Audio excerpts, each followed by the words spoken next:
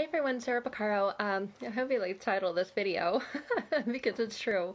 Why you're messed up today, and I imagine you feel like you're messed up if you feel like you constantly are overwhelmed, stressed, tired, frustrated. You can't figure it out. You're either stuck in a toxic relationship, have been in one, or find yourself always dating or attracting people like that, and you just feel like, man, I am so messed up. What is it? Like, why? I don't want to feel this way anymore. I don't want to be this way anymore. It feels like it's always been this way. Well, it links back to past experiences, past events, and obviously, if you're an adult human, your past was your childhood. So we're going to take a look at why you feel like that today. Well, maybe it's because something as simple as you were left alone a lot.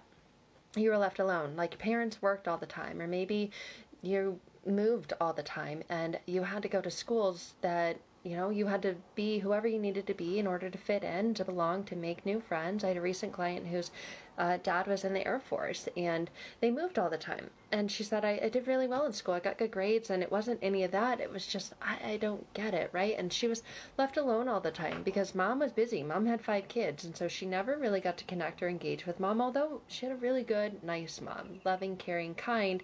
She just didn't get a lot of engagement with her.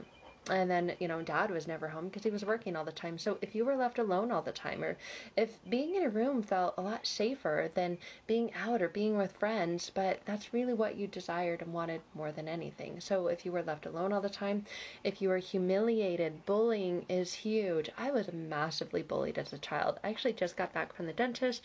And of course, anytime you go to the dentist, you're insecure because they're like, occlusal on this and buckle. And I'm like, what are they talking about, right? Like, my face went red with embarrassment. Like, I have bad teeth. What are you saying?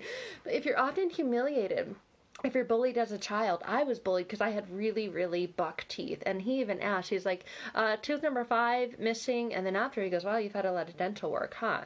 And you can see all the crowns and stuff that I have here. And I... Hi, Armando. I was bullied a lot as a child. I remember my best friend's older brother. She had 4 older brothers, and she was the youngest, so she got whatever she wanted. I did not grow up in a family where I got whatever I wanted, and I had really buck teeth, and she was one of my only friends growing up. And so when I'd go play at her house, her brother would draw pictures of beavers and horses and rabbits and write my name, Sarah, in all caps with an arrow pointing to the big, huge teeth and slide it under the door while we were playing, and I was so humiliated. I was so embarrassed, but I pretended like I wasn't. I pretended like it didn't bother me, and then I would just go home and be alone in my room and just cry. Just like, I hated it because my best friend was beautiful, outspoken. She was a singer, she was an actress, she was in drama, and I was a shy, introverted, quiet little kid. Sometimes that's childhood trauma. It can also be screamed at often, or having to meet these expectations. I was held to really high standards. I was expected to get 4.0s and straight A's, and I did, and school came easy to me, and I liked it, right? It felt like a sense of accomplishment and achievement, but I just felt like this air of negativity and heaviness in the house. A lot of things weren't talked about, and it just felt like, we just kind of went through a day. We didn't talk about feelings. We just were expected to get good grades, and any mistake that we made, we were screamed at, right? Because perfection was expected. That is a result of childhood trauma. When you can't figure it out and you feel like your life is today, could be because you were expected to be perfect as a child or held to really, really high standards. And maybe you met and you achieved those standards, but it's still impacting and influencing you today. If your parents focused on really, really high achievements, or if you were reprimanded for making mistakes, if there was no room for you to make mistakes and say, hey, it's okay, that's how we learn, that's how we grow. Like, what was confusing about that to you? Let me help you understand even further. If it was like the teacher's job to teach you and parents weren't there to support you when you were doing homework when you got home, that leads to adult problems because of this childhood feeling of like you have no one to turn to, no one to go to, and now you turn to or go to an abusive person, a bad relationship, a toxic relationship, a narcissist, and you're feeling like, or you know what, another thing is if you were the one, like that client that I told you about, she was one of 5 children. Well, There's only one mom and there's 5 kids. One mom has 2 hands. I only have 1 kid, and I know there are times where I wish I could grow more arms. And I used to joke that when you give birth, you should not only give birth to a child, but to another set of arms and hands because you need it. So as a parent who has 5 kids, or even 3 kids, well-to-do, loving parent, they can't do it all. And so if you were wherever you're at in that childhood order, if you had to help out and raise and take care of the other kids, it wasn't your job, but you had to do it because you were a part of the family and it was expected. So if you were the one that was expected to, or forced to, told to, made to take care of your siblings, that could cause childhood trauma because then you were forced to grow up and take on adult responsibilities way too soon, way too early. You didn't know it then, you just did it because you had to.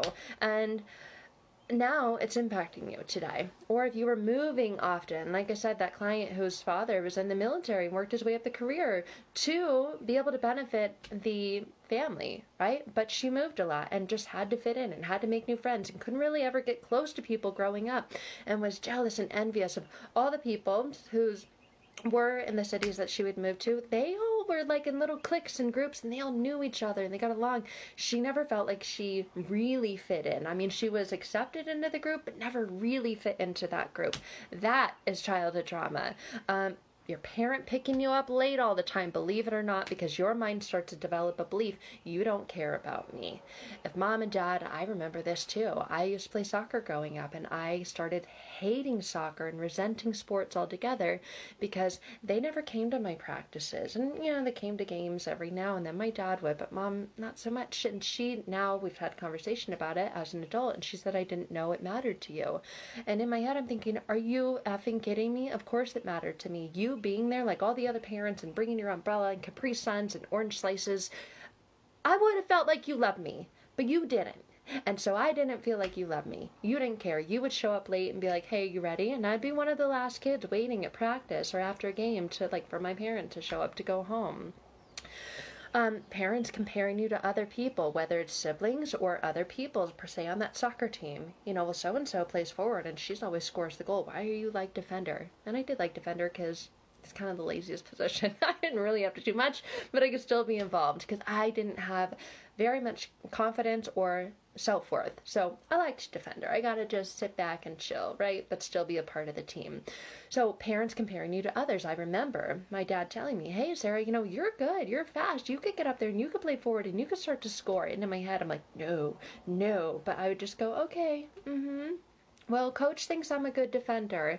So it's parents comparing you to others. That is childhood trauma, and it impacts you as an adult today because those internal thoughts are going on, but you're not going to express them and be like, oh yeah, let me throw me in forward. Yeah, put me in the spotlight. No, I hated being in the spotlight. So parents dismissing your emotions, even if in that moment I didn't, but in that moment if I had said, Dad, I just don't think I'm that good. And they go, oh, come on, right? Instead of saying, what is it that makes you feel like you're not that good? Well, let's practice more. Let me help you, right? You're not going to be good overnight, but let me start to help you more. Or maybe let's find what it is that you really do feel like you're good at so that you can thrive and excel and build that confidence. I didn't have any of that. And I imagine you didn't have a lot of that either. So we all experience traumatic events in our childhood, and it is something as simple as these things that are seemingly insignificant. When you're a kid, it's just the way it is, right? And now as an adult, you're probably saying the same phrase, it is what it is. But it becomes traumatic when you don't have anyone to be there for you, hold space for you, understand you, support you, or protect you from those events happening. Because then you start to turn it around and turn it inward and believe there's something wrong with you. And that's the same belief that you have as an adult today. It's not the event, it's the belief, and that there's these unhealthy attachments that get formed, right? So there's we've talked about this before, the anxious attachment, the avoidant attachment, the anxious avoidant, and then the secure attachment. If you are not modeled or taught or shown how to hold space for yourself and then how to really navigate through that, you're just really taught to avoid it or get really, really anxious about it. And that is developed in childhood, and it doesn't magically go away. You can fake it till you make it, but you probably don't feel like you've ever made it because you probably still feel like you're still faking it. That's called imposter syndrome. That's feeling like you're a fraud and you're wearing your own mask, and the narcissist is wearing a mask too because they're also trying to hide and cover their insecurities, their feelings of not feeling good enough. So it's no wonder magnetically attracted to each other because you have the same inner childhood wounds. The difference between you and a narcissist are that you probably realize it and don't want to feel like this and are willing or ready to do the inner work to not be like that. Narcissists will deny and defend. No, no, no. It's you. It's everyone else. They're always going to play the victim and say it's you that has the problem. You're the one that's crazy. You're the one that needs counseling, psychology, therapy, pills, whatever it is. But both of them come from a place of childhood trauma, and it is not always like the big T traumas, the big abusive things that happen. So you may be thinking, I don't know why I'm like this. Like, I had a good childhood. Nothing happened to me. But those are traumatic childhood events that leave you still feeling like you're messed up today until you take a look in the mirror and go, you know what? Yeah. I don't know what it is, but I do feel like that today, and I don't want to feel like that today because it's keeping me from waking up motivated, waking up happy, waking up feeling energized and focused on my goals, my dreams, my aspirations, moving towards becoming a better version of myself, for my kids, for my overall well-being and happiness and peace in life. So, yeah, that's why you're messed up today. Welcome to the club. We all are, and it's not that I'm better than you. I'm absolutely not, but I'm sharing with you my experience and the way that I work with people to process and heal and move forward from this is using your mind. Your mind knows exactly what has you feeling like this, exactly what you went through and what you experienced that's causing these feelings today. So we do that through hypnosis and through rapid transformational therapy to really get in there and give you that change that you're looking for in life so that you can move forward and not be stuck anymore thinking, what's wrong with me, and trying to figure it out on your own, because good luck. I mean, I imagine you have, right? I imagine that's part of the problem, are these ruminating thoughts, these negative thoughts that never, ever seem to go away, and the anxiety and the problems that they may be causing physically today in your life as well. So that's what's wrong with you, just in case you were wondering. Just kidding. The only thing wrong with you is that you think there's something wrong with you. There's absolutely not. You are enough. You're more than enough. You always have been and always will be, and I say that all the time because it is the truth.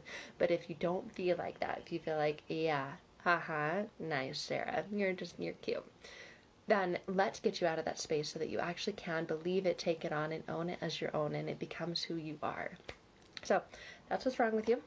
And if you're ready to not feel that anything is wrong with you, then let's talk. You can always click on the link in the banner and you can schedule a time to talk about working one-on-one. But other than that, have a wonderful day.